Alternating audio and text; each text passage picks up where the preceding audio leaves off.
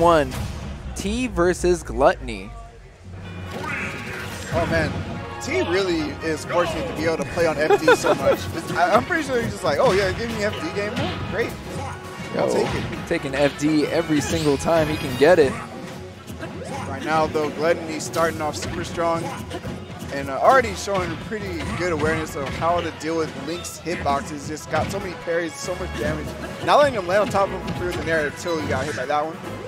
And of course being able to just combo down throw into up tilt, putting a little bit of damage, but great reversal, throwing out a command grab, putting T off stage again, even trading with the hero spin. Yeah, I love the use of bite there. It's so good as a landing mix-up for Wario since he can drift his jump so easily. He can really mix you up when he's going to attack and when he's not. Yeah, it doesn't. And what makes it even stronger is like the aerial drift that he has. Down tilt setup. Oh my goodness, that kills even the big boy Link at 150. That setup, completely forgot about it for some reason. Down tilt is such a safe poke in this game, and now it leads to a kill. One of many strong tools in Wario's arsenal. I mean, with how iconic the dash attack from Wario is, you would expect that to be like a kill move. Oh yeah, I'm glad they brought it back. Oh, here you go, the up tilt. Gave him the hands, 38%. Yeah, you know, put your hands in the air. Yeah, raise the roof combo right there. Oh, falling with the nair. Oh man, Wario is just suffocating Link right now. Wow, even interrupting the up smash was supposed to be like a great anti-air. Yeah, the first hit whiffed, so he fell on top of him before the second one can even come out. And this is getting really scary. Like, even though it's not the good air to air with the porta, but even though he's not getting the full waft, you still have to be worried about like the half waft too. It kills just as early almost. And you can still get it out of combos. Yeah, and we definitely know that Glutonny is really adept of landing those waft attacks, but F tilt at the ledge will take T's second stock. There it is again, the landing mix up with the bike. Oh, the bike setup. Wow, that put T in enough hit stun that he was just able to get another command grab? Yeah.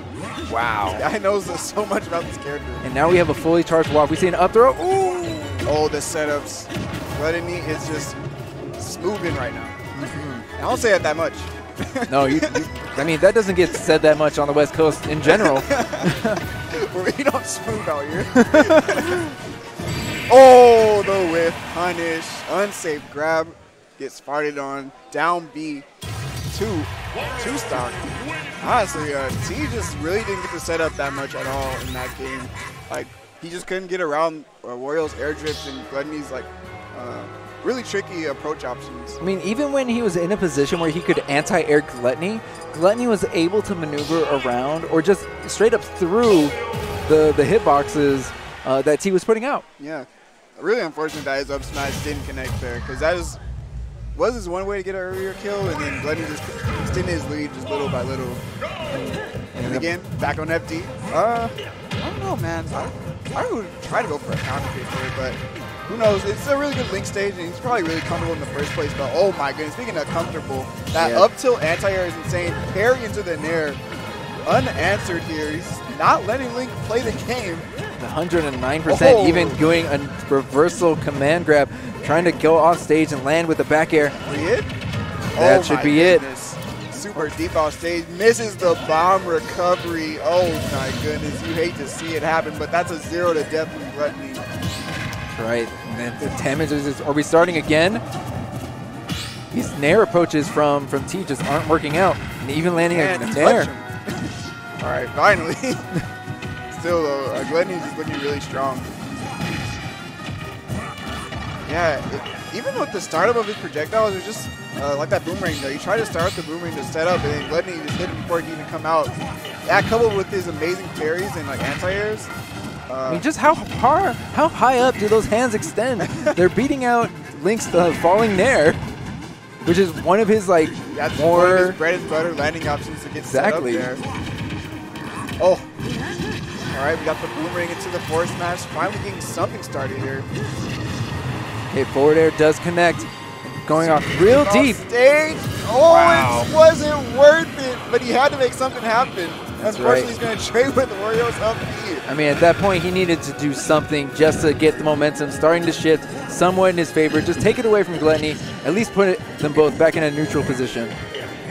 Glutonny's saying, nah, man, I'm controlling the game. I'm not going to let you get anything started, and you're going to have to adapt to what I'm doing right here. Well, the hero spin does get blocked, and now we're going to see big damage from Glutonny.